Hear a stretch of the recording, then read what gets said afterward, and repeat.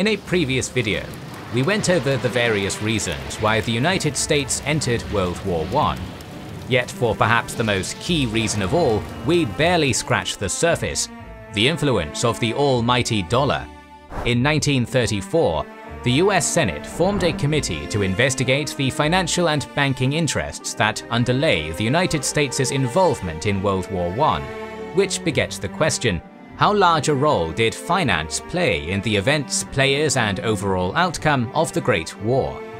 Join us as we explore why it was money that led the US in 1918 to cross the Atlantic and dive into the trenches of Europe.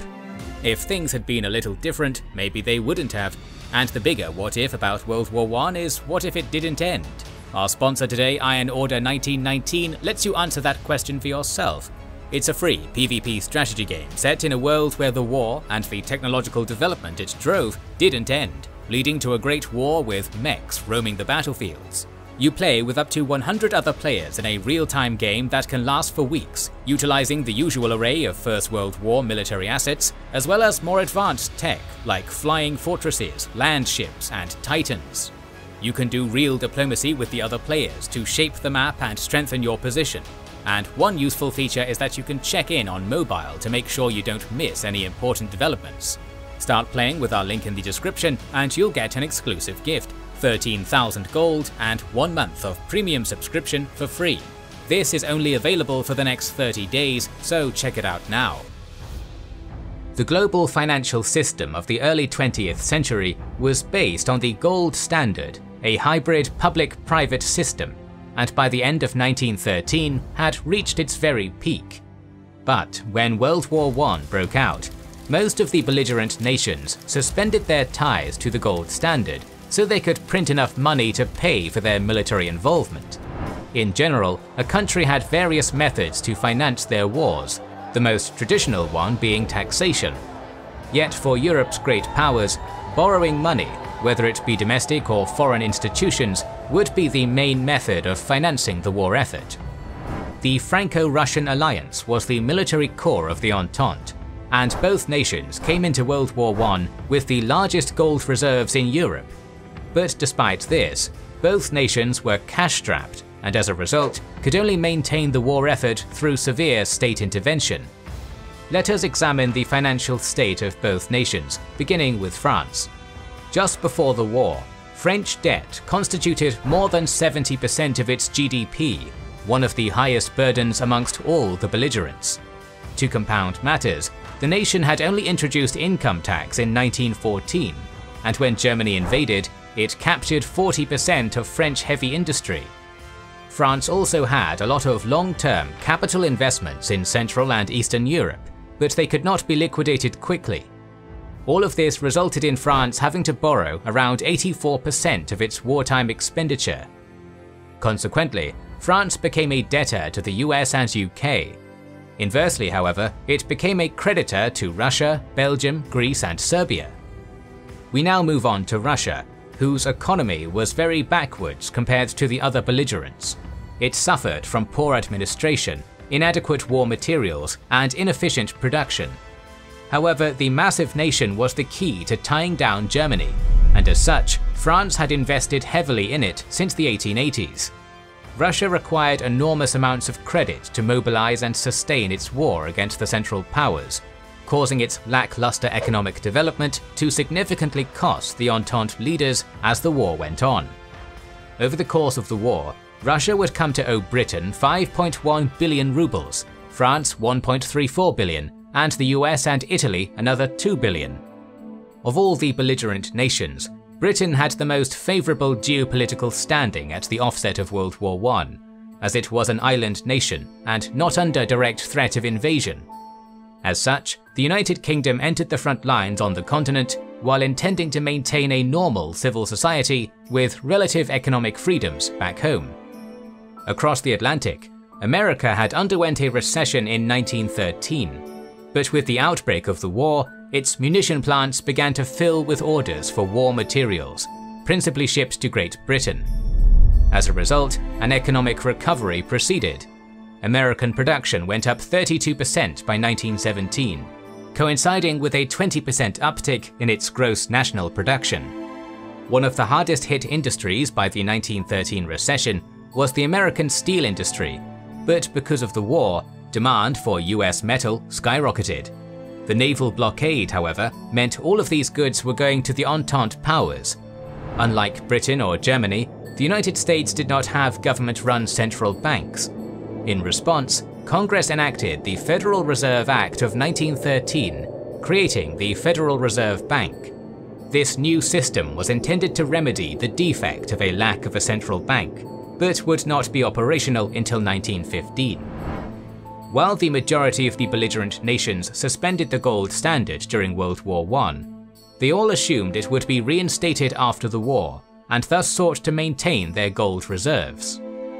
Both France and Russia had reserves dwarfing Britain's, but were nevertheless cash-strapped and required British goods to keep them in the war. Thus, before long, Britain started demanding shipments of gold from its allies in order to give them credit. The French and Russians strongly resisted this, both suspecting Britain was engaging in a ploy to hold a financial hegemony after the war. Ultimately, this led to financial stagnation. It was apparent from the offset of the war, Britain could not supply its allies alone, leading the Entente to look towards America. They all required US goods and loans to keep them in the war, but Britain feared the US would use the situation to displace it as the leading global financial power.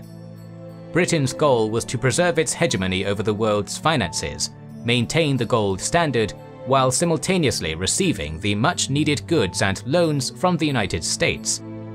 On the other hand, France and Russia, whose territories were facing direct invasion, did not have the same luxuries Britain did to worry as much about their post-war economic situation. The Entente powers' economic decisions were based on the idea that World War I was going to be a short war. Between 1914 to 1915, Britain attempted to restrict France from entering its markets unless they shipped gold. This pushed France to seek short-term loans from the US. The short war assumption died a lingering death as the Entente militaries continuously forecast that the next offensive or set of offensives would end the war. By 1915, the Entente powers realized it was going to be a long war, resulting in a growing French trade with Britain and a British and French trade deficit with the United States. In 1915, Edwin Montagu argued the war had become one of endurance and that finance was ultimately playing a larger role in its outcome than military machinations. This was true in several ways. For one, Britain could not continue expanding its army while financing its allies simultaneously. Furthermore, men were required for the labor to generate the dollars to pay for the American goods. Overall, not only Britain but also France and Russia were facing financial collapse and likely surrender. While the Entente powers struggled economically, the American economy had just come out of a recession, and while President Wilson sought to remain neutral, he could not afford to alienate the European belligerents whose wartime trade was generating his nation's economic recovery. While political and financial interests had been united in opposing war loans in August, by October 1914 to 1915, the situation had changed. American exports were growing, the exchange rate had stabilized, and the threat now was that a ban on foreign credit might shut off the export-led boom. It is here that John Pierpont Jack Morgan Jr. and J.P. Morgan & Co. enters the story. In November of 1914, Henry P. Davison began talks with British officials proposing an Entente loan. At the onset of the war, the Federal Reserve System was not yet functioning, thus dealings with the US were done through countless small banks. This led to uncoordinated purchasing amongst the Entente powers and inflated prices because of competition. Thus the British sought a single-agent purchaser. As a result, Cecil Spring Rice began to secure the most influential American financier, Morgan, who also happened to be his personal friend. Britain tasked Rice with finding a way to end American neutrality and bring her to the Entente side, and was aided by the likes of multiple Atlanticist American friends who all put pressure on President Woodrow Wilson to abandon neutrality. Rice needed to ensure the continuous supply of American goods and further tying America's finances to the Allied cause, and made sure JP Morgan & Co. received generous commission to keep it so. This led to the appointment of JP Morgan & Co. as the British government purchasing agent on January 15th of 1915. By early 1915, the French trade deficit with Britain had grown enormous. The loss of France's industrial regions to German occupation meant that she had to rely upon Britain for many crucial products. To stymie this dependence, France began trying to pave a way for American loans, but this yielded little progress. Thus, France began negotiations with JP Morgan & Co., but at the time this happened, American investors were not enthusiastic about the chances of an Entente victory. General Joffre's offensive in Artois and Champagne had failed to dislodge the Germans, and the British offensive at Neuve-Chapelle in March had met a similar fate. On the Eastern Front, the Russian successes in repulsing the Austrians in Galicia only partially offset the German victory in the Battle of the Second Masurian Lakes. France desperately needed to bind JP Morgan & Co. firmly to the French cause, as it was the dominant financial power in Wall Street. To that end, easing French credit shortages in the United States was imperative. Thus, Alexandre Ribot approached Morgan, asking if he would be willing to become the purchasing agent between France and the US. Russia, by proxy, also picked Morgan as the intermediary for its borrowings on the American market. Through these events, the House of Morgan thus became the credit broker to the entire Entente. In February of 1915, the first joint financial conference of World War I was held between France, Russia and Britain. They agreed to cooperate financially and to dispatch an Anglo-French loan mission to the US, headed by Reading, and a syndicate of American bankers led by JP Morgan & Co. The Americans were not confident in the Entente's success, as the German summer offensive on the Eastern Front had expelled the Russians from Warsaw, Brest-Litovsk and Grodno before Vilna fell on September 19th of 1915. Likewise on the Western Front, the outcome of the Second Battle of Champagne did not reassure the Americans. The Entente delegation asked for a loan of $1 billion, but it was deemed impossible. Over the course of a few weeks, the Commission had meetings with over 100 prominent American bankers and financiers. By September the 28th, the syndicate announced they would loan $500 million, at that point the largest single loan in financial history. After the loan, French and British purchasing agents in the US became increasingly influential. Munitions exports exploded, and JP Morgan & Co. financed an enormous propaganda machine, using 12 influential publishers and over 197 newspapers to persuade the American public towards the Entente cause. Between 1916 to 1917, various devices were employed, including offering guaranteed British government loans. Several smaller Entente powers would also receive credits from Britain and France, but the money was ultimately coming from the US. To sustain auxiliary campaigns against the Central Powers, the Entente loaned money to Portugal in March of 1916 when it entered the war. Greece took loans from both the Entente and Central Powers before siding with the Entente in June of 1917. Loans were also made to Belgium and Serbia, which were overrun and occupied by the Central Powers, and thus the Entente had the financial burden of maintaining their governments in exile. The US government was not too pleased by the proceedings. By late 1916, a plan was championed by JP Morgan & Co. to issue short-term treasury bills in the US, but it was rebuffed by the Federal Reserve Board at the command of President Wilson. Wilson hoped by doing so he could force the Entente to head his personal mediation proposal to end the war, but his gambit failed. Besides loans, another source of money for the Entente was the purchase and sale of American stock, which the Entente powers could surrender in turn to buy more munitions from the US. It is estimated that in the course of the war, some $2 billion passed through JP Morgan & Co.'s hands, and the commissions on such ventures were very profitable. Yet by 1917, the Entente were running out of credit, and had little more to offer than IOUs. Between 1914 to 1917, U-boats had sunk 5,700 surface ships, while 300,000 tons of shipping were sinking every week, and 1 out of 4 steamers leaving Britain never returned home. As Arthur Balfour wrote, "At that time it certainly looked as though we were going to lose the war." In mid-April of 1917, Walter Page told President Wilson that Britain only had enough food to feed its population for 6 more weeks.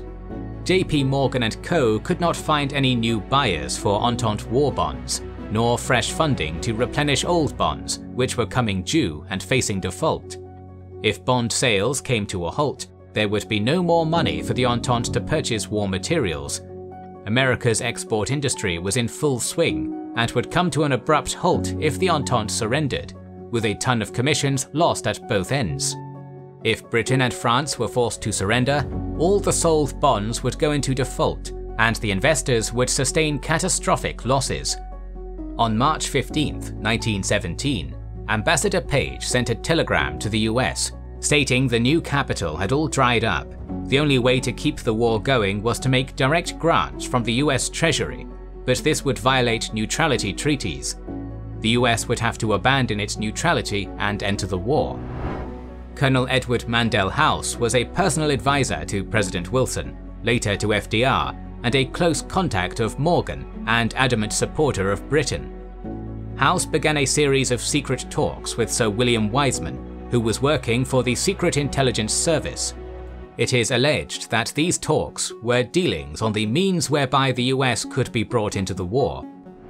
George Sylvester Viereck alleges 10 months before the 1916 election, Colonel House negotiated a secret agreement between President Wilson and the Entente, which pledged the US would intervene on their side.